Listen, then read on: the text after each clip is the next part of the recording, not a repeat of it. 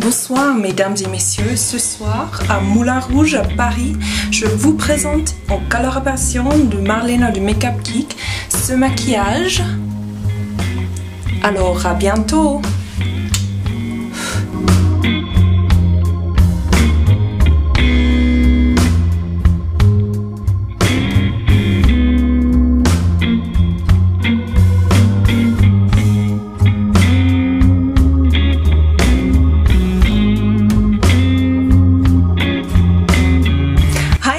So today I'm going to show you how to do this makeup look.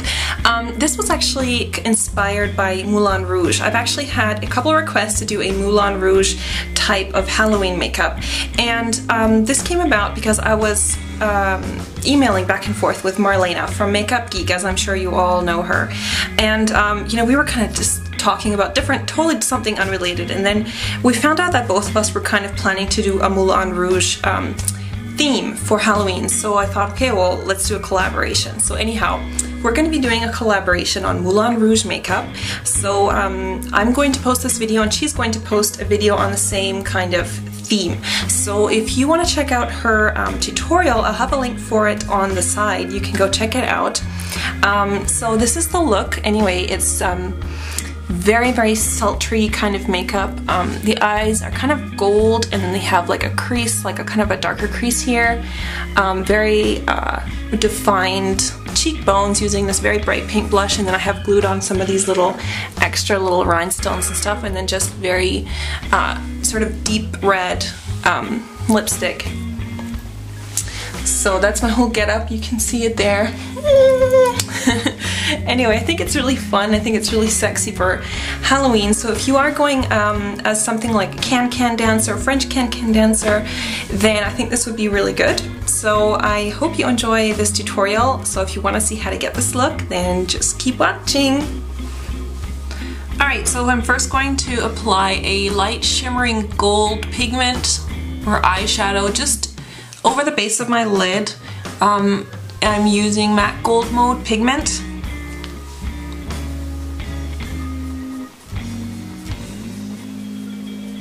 It's gonna go all over the base. Alright, then I'm going to take a pink color, sort of like a pinky gold eyeshadow. I'm using MAC Apricot Pink pigment, and I'm going to blend that out using a little bit of that pink eyeshadow, just with a very sort of fluffy, soft brush.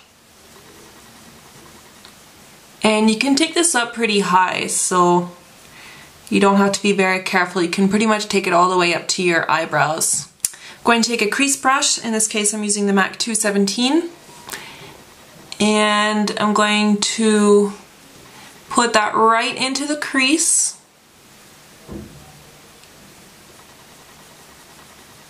And sort of just start blending it inwards. And you also kind of want to feather it in on the lid, just so that you get the connection with the outer V. On the lower part, I'm going to just repeat that process using that first gold kind of color, the Gold Mode pigment. I'm just going to apply that with a sort of a pencil brush just on the lower eye and sweep it outwards. And then I'm just going to grab some of that brown eyeshadow and just connect it on the outer side with the gold. And you can kind of start making sort of like a flared shape with that pencil brush. So I'm kind of making like a wing shape. And you can just blend that together again if it's a bit unblended. Then I'm going to grab a bright hot pink blush or a raspberry tone blush. I'm going to use this one. This is NARS Crazed. If you don't have this, just use a very, very bright sort of raspberry colored blush. I'm basically going to retrace that crease with that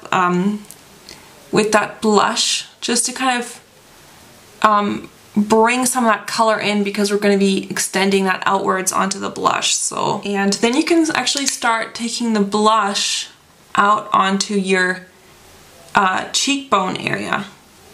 So I'm using that same kind of fluffy brush, and I'm just going to swirl it just right by the eye, because that's where you want the most intensity, like right at the outer corner. Just like here. And once you have a little bit of color on, you can just keep swirling it outwards. And I'm actually going to switch to another brush. This is the MAC 188.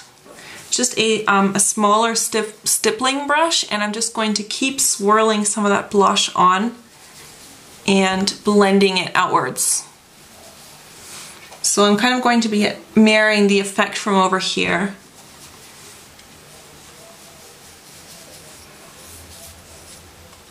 Alright, so I'm just kind of keeping swirling that. Now the edges I'm going to blend with just a bit of face powder after, but you just want to get that color on really bright. Like just use a very, very pigmented brush or a blush and just kind of really bring it into the eye area. And just kind of sweep it onto the, like kind of onto the top part of your cheekbone area like this.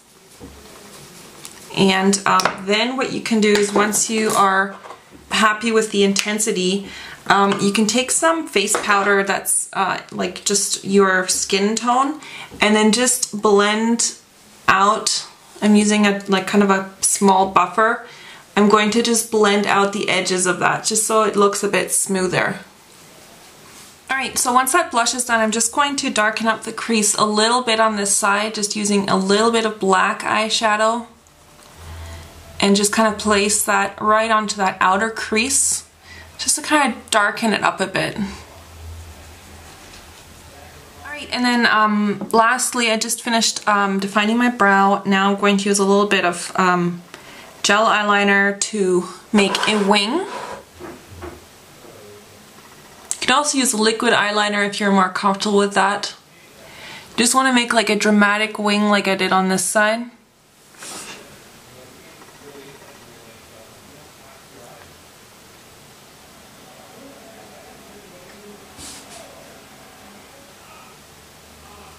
Alright, and now I just put a little bit of black kohl eyeliner into my waterline. I'm taking a smudging brush and I'm just going to smudge that gently onto my lower lash line.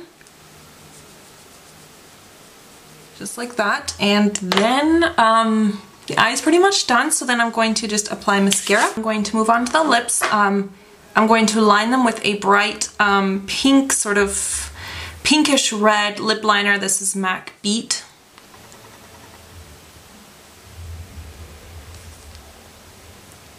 Okay, so once I've filled in my lips, I'm going to use this lipstick by Rimmel.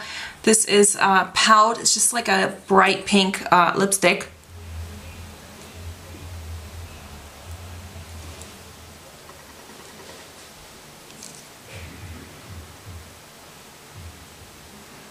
And then I'm going to just take a bright red one and just kind of put a little bit of that in the center.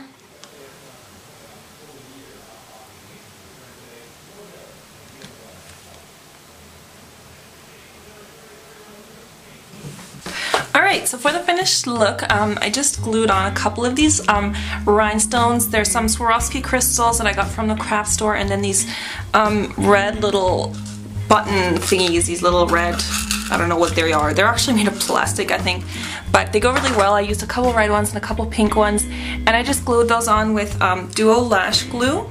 And now for this part, this is just a necklace. This is a Swarovski crystal necklace. My boyfriend gave that to me a few years ago.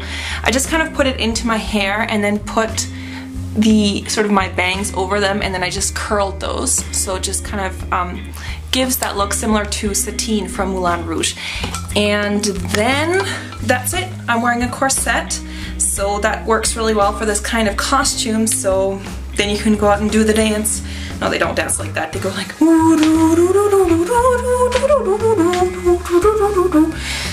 Yeah. No, I don't know how they dance. Anyway, if you enjoyed this tutorial, I would be really happy if you did leave me a comment. If you do want to subscribe, I'll be doing a couple more looks, Halloween looks and stuff. And yeah, this was really fun. I hope you guys liked it, and definitely check out Marlena's tutorial. I'll have a link for it on the side so you can see her take on it. So anyway, I hope you guys have a great Halloween, and I will see you soon. Bye!